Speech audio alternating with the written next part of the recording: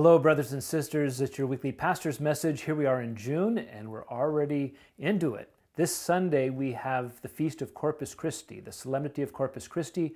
Corpus Christi in Latin, of course, means the body of Christ. This is where we celebrate and rejoice in the gift of the Holy Eucharist. Jesus Christ making himself truly present, body, blood, soul, and divinity in the Eucharist. I mean, it just should blow our minds just how close he wants to be with us, how he wants to walk with us in our life, to deepen our conversion and our healing. And, really this is what we're about as a parish. As a Eucharistic parish, Jesus Christ, truly present in the Eucharist, is the center. He's the one to whom we're all looking.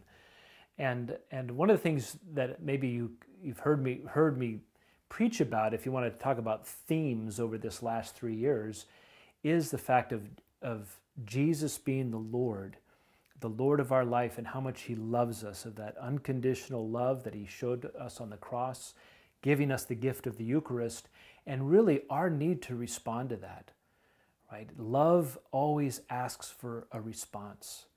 And sometimes you may hear me in my homilies, just like, it may feel like, gosh, he's really trying to get us to move. And they're like, yeah, absolutely, because we are in the midst of love, and his love empowers us to love him in return and to make the changes in our life that we know need to be made and that we can't make on our own, that we can only make with the power of his grace. And that's another theme too, is the power of God's grace in us. And the Eucharist shows us that. Of how this is the divine power being given to us to be consumed and to not so much make the Eucharist us, is that through the Eucharist Jesus makes us into his body, and his body that was crucified on the cross, his body that is risen from the dead, and that is glorified in heaven. And so this is a weekend to rejoice in that great gift, to commit ourselves and to be open to change, right? To be open to the growth that the Lord desires for us, right?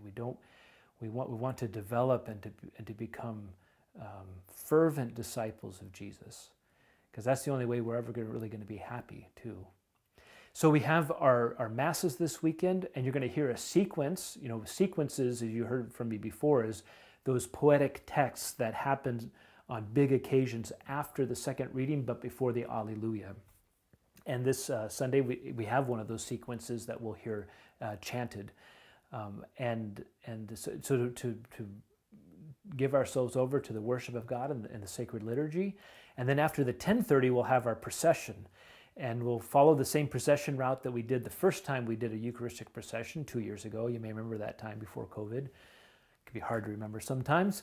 But in any case, we're going to leave the church and we're going to go to the school, because as we know, the school is that number one work that we do here after the liturgy in this parish, and it's our number one work of evangelization. So there'll be an altar of repose set in the courtyard of the school. We'll go into there and we'll pray and sing as we go along, and we'll hear litanies and readings and things like that. And then we'll have benediction at that altar, and then we'll process over to the parish to the parish office, where there'll be another altar set up. We'll do the same thing. We'll have benediction there, and then we'll circle around and come back and conclude at the Christ the King patio, right, before the great Christ the King statue that we have, and then we'll have our final altar there. It'll be a wonderful experience, very prayerful, very moving sort of experience to do a procession. It gives us time it reminds us of our walk in life and how the Lord is walking with us, and that also how we take Jesus out of the church into the world, which is our mission, right? To go and make disciples of all nations. So I invite you to come. If you didn't make it last time we did it, please come. And those who did it last time, you'll remember what a great experience it was. It'll probably last about 45 minutes. And so if you go to another Mass but want to be in the procession, just show up around, the end of the 10:30 Mass will probably be about 11:25 or so, and jump into the procession. We'll have some of our first communicants, we'll have altar servers, we'll have incense, we'll have the Knights of Columbus, we'll have the St. Vincent de Paul, and it'll just be a great sign of who we are as Christ the King parish. And then when we're all done at the Christ the King altar, we will have coffee and donuts, right? But only for those who go to the procession. I'm just kidding. Anyone who comes can have coffee and donuts. But it'll be a nice time to be together and just begin as we move out of COVID into a more normal parish life. I mean, there's nothing more normal about parish life than coffee and donuts. So we'll see you then. So you've heard me talk about CYO here at CTK, Catholic Youth Organization, which is a sports program that has a long and venerable tradition in this parish. And primarily it's run out of our school, but it's important to remember is that CYO is for everyone. Anyone in the Catholic Church can be a part of that. And it's really seen also as a parish thing too. So I was thinking and talking with Sarah Tabor, our principal, and with the pastoral council too about working on this parish school integration. I think this is a great way to help accomplish that integration is our CYO sports program. So we've went through COVID.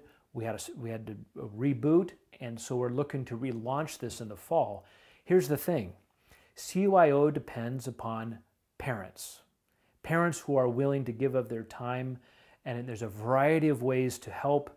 There's a parent that kind of serves as the athletic director, if you will, so kind of the overall directing of the sports and the practices and games and stuff like that.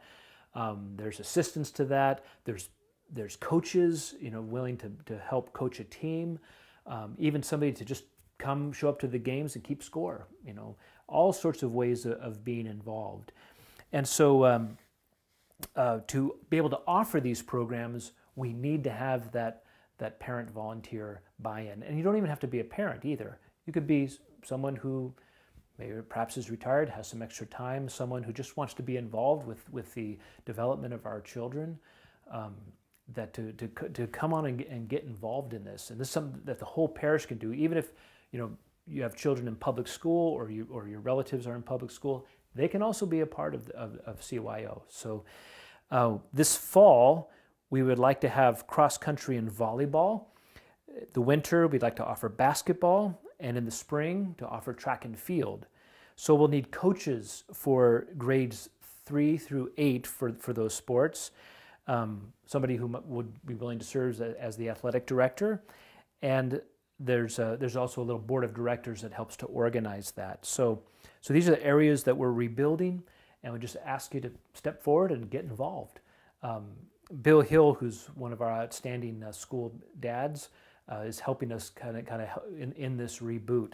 So you can contact him. You can contact the parish office or the school office as well, and we will help get you dialed in to helping us in this program. Really, sports is a really integral part of our development as human beings, and it's always been a part of Catholic life. So love to get that going again.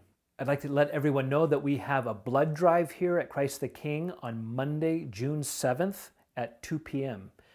It's a great work that we do to help our local community, and so I just encourage everybody to donate their blood. And finally, I want everyone to know that we have found our director of sacred music. We went through our second round of search and found this individual. He rose right to the top of our candidates, and it was unanimous among the search committee that we offer him the position. So I have offered him the position, and he has accepted it. But here's the thing, we still need your prayers because he is actually Canadian. And so now we have to obtain a work visa for him to have him come and take this position. So that's underway now. I'm very grateful to the Archbishop that he has generously offered the sponsorship of the Archdiocese for this petition. And so please keep that in your prayers. As soon as if and when that comes through, we're very hopeful it will, then I can be happy to introduce him to you all. But I'm very excited about that and where he will be able to take our program. So keep that in your prayers. And may the blessing of Almighty God, the Father, the Son, and the Holy Spirit come down on you and remain with you forever. Amen. God bless you, and we'll see you at church.